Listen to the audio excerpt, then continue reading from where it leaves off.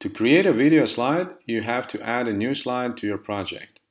Click on the Slides button and choose Blank. To make the process faster, we can copy-paste previously made objects to our new slide. Go to Previous Slide and copy the title. Paste the title in the new slide. Now both of them will be placed in the same position. To insert a video in a slide, click on the Media button and from the drop-down select Video. Click Browse, find a video file from your computer and select OK.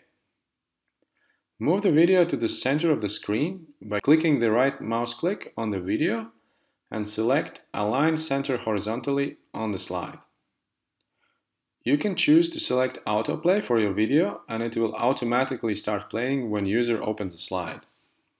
To change the design of the player, select one of the skins from the skins drop-down. That's it. Now you have a video slide.